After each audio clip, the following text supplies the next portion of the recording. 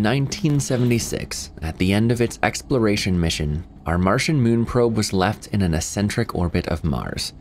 Low on fuel, but in a resonant trajectory with Phobos and Deimos, perpetually flying close enough to both rocks to predictably monitor and study its geographical and orbital characteristics for many years to come. On its first pass of Deimos, a geographical anomaly was discovered that puzzled scientists, worried conspiracy theorists, and inspired both to jump to many different conclusions about its unknown origin. A great spire as tall as a skyscraper on Earth stood defiantly above the rippled terrain beneath. Seemingly impossibly out of place, the anomaly would be considered a radar mapping miscalculation in a heartbeat if it weren't for the undeniable proof of visual observation. Questions? That there are many. Answers? There are none.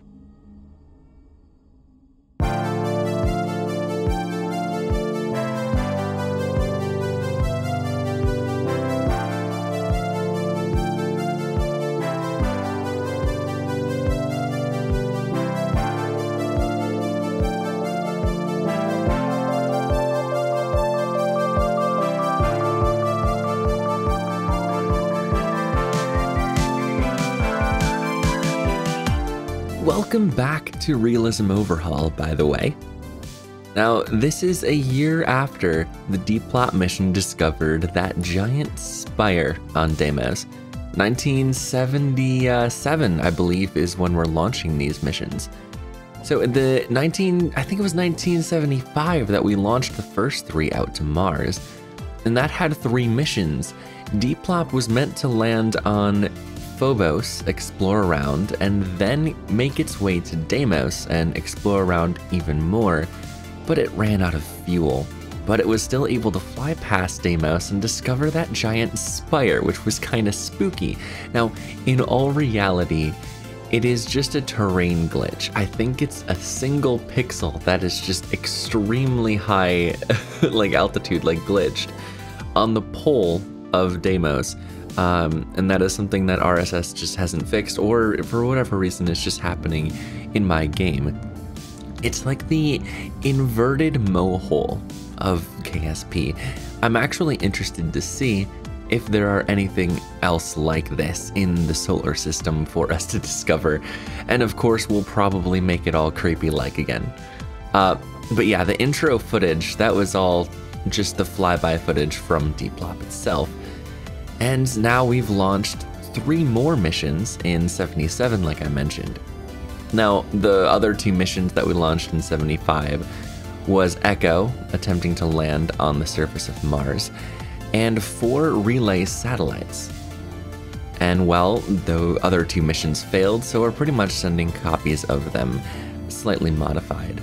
Now, what you saw there was our mission plan for Stardust, which we're pretty much just following the Stardust mission on its way to Mars, and once it gets to Mars.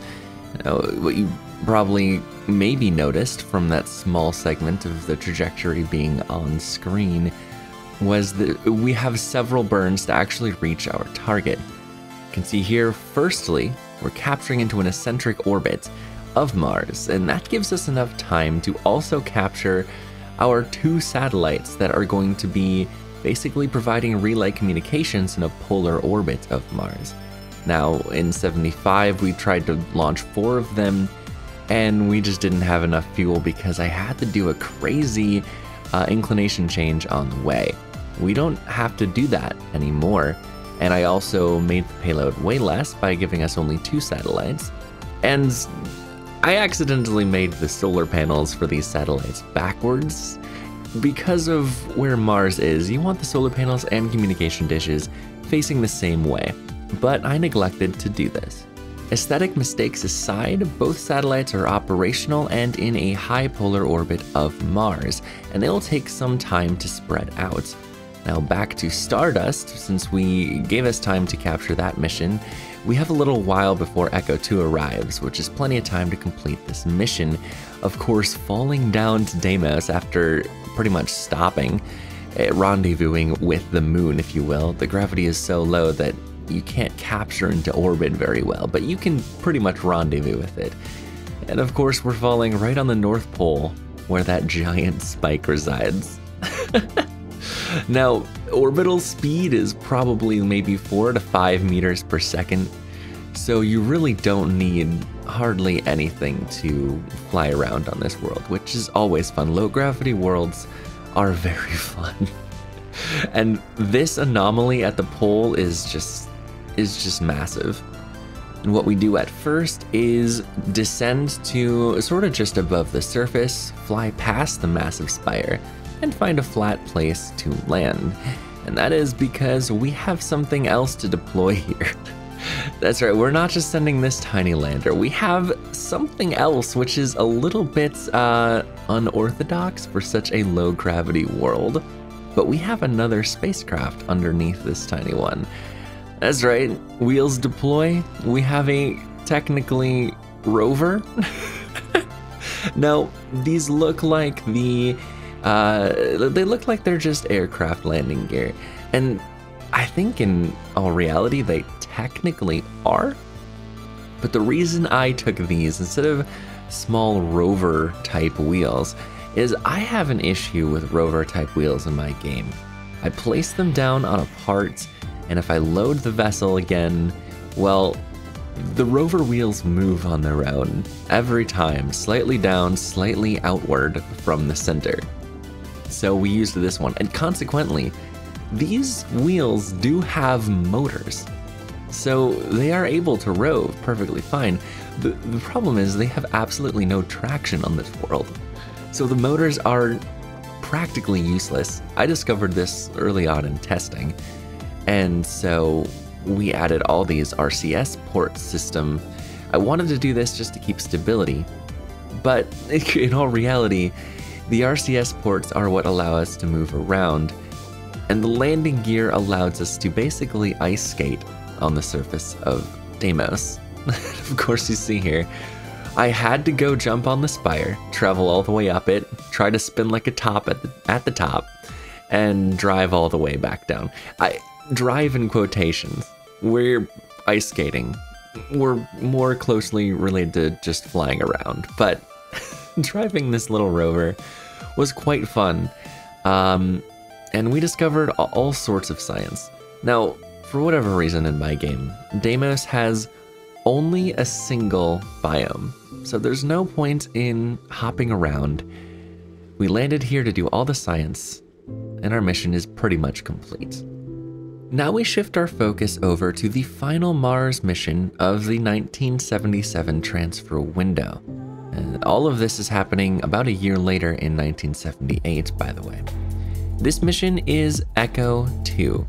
Now, on the first attempt of Echo, we actually didn't see what was underneath the aeroshell because it was meant to stay on for the entire entry into the Martian atmosphere, but I accidentally staged off the aeroshell during liftoff. So we get to see it anyway. I'm hoping we keep stability, and luckily it looks like we do.